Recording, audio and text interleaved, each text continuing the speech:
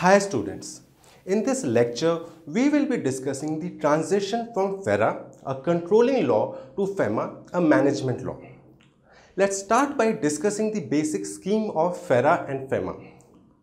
The scheme of FERA provided for obtaining Reserve Bank's permission, either special or general, in respect of most of the regulations thereunder. The general permissions have been granted by Reserve Bank under these provisions in respect of various matters by issuing large number of notifications from time to time since the Act came into force from 1st January 1974.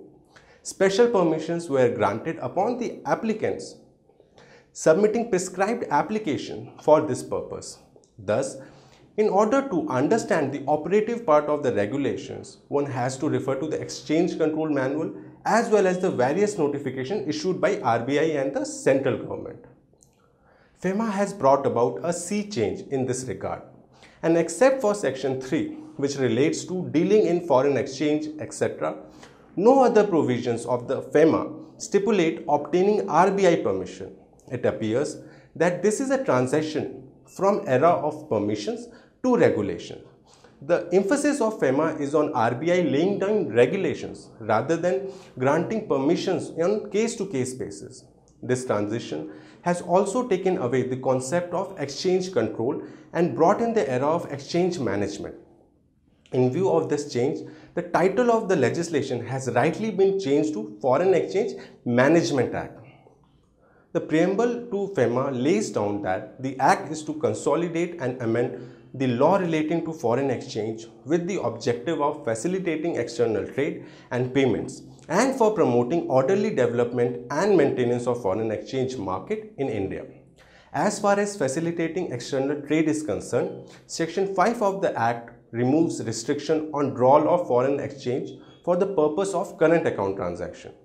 As external trade, that is import or export, of goods and services involve transaction on current account, there will be no need for seeking RBI permissions in connection with remittances involving external trade. The need to remove restrictions on current account transaction was necessitated as the country has given notice to IMF in August 1994 that it had attained Article 8 status. This notice meant that no restrictions will be imposed on remittances of foreign exchange on account of current account transactions. Section 5, however, contains a proviso that the central government may, in public interest and in consultation with Reserve Bank, impose such reasonable restriction for current account transaction as may be prescribed. It appears that this is an enabling provision for the central government to impose restriction on current account transaction in case the situation warrants such restrictions, probably due to foreign exchange crisis in future.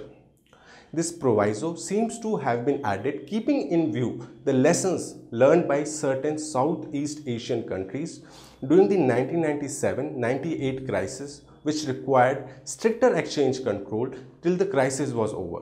Similarly, Section 7 retains control on exporters as well. Now let me explain why FEMA was actually introduced. The demand for new legislation was basically on two main counts.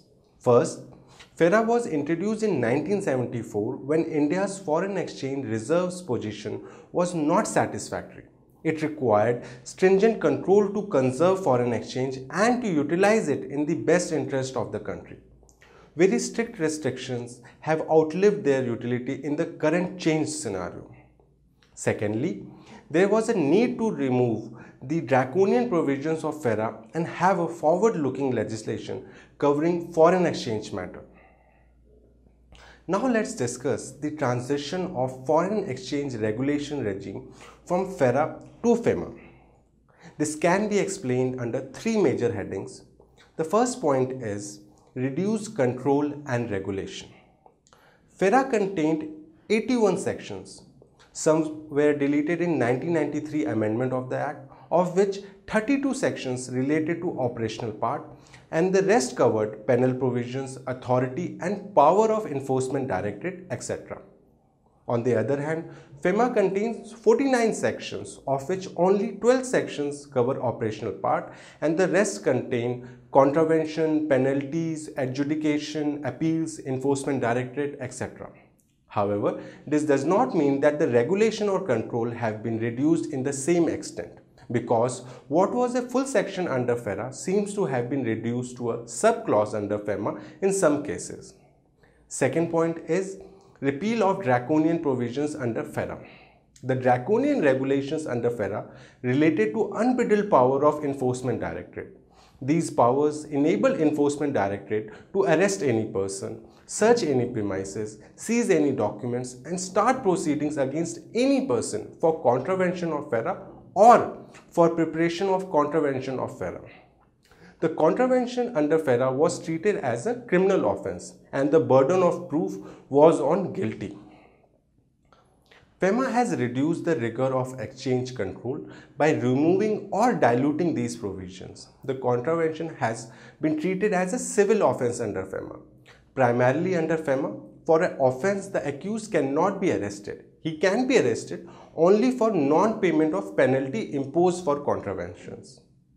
Specific provisions has been made by fixing a time limit of 24 hours for bringing the arrested person before the adjudicating authority. Similarly, in respect of appeals filed before appellate tribunal, a period of 180 days has been stipulated for final disposal of the appeals. No such time limit was laid down under FERA.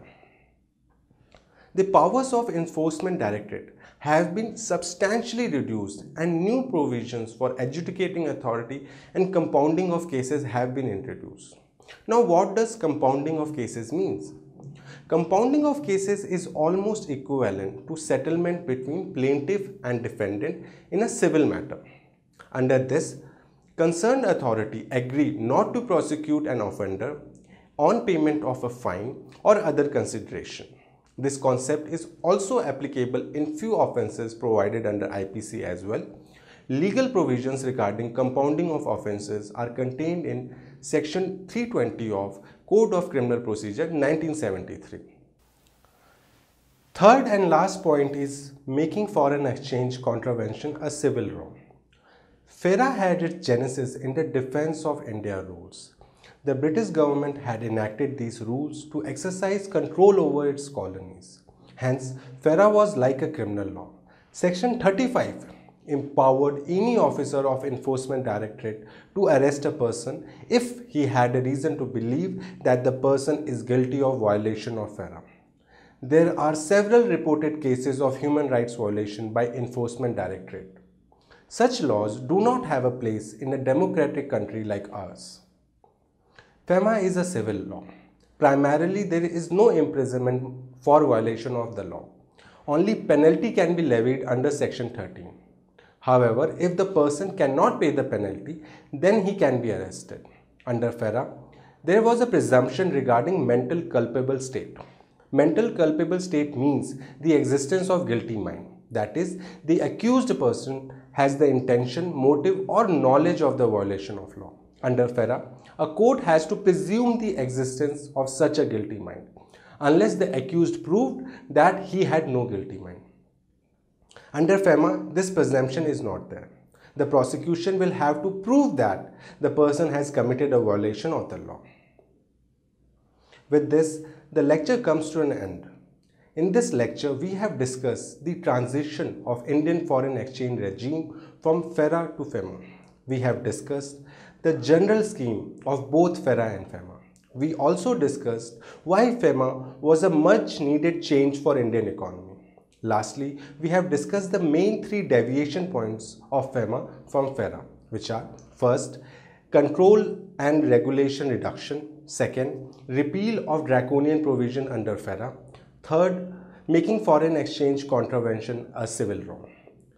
If you still have any doubts or queries, please contact us on doubts@fusionlawschool.com.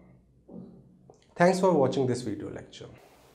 Hi viewers, to know more about us, please visit fusionlawschool.com, or you can also visit us on Facebook, Twitter or Google+.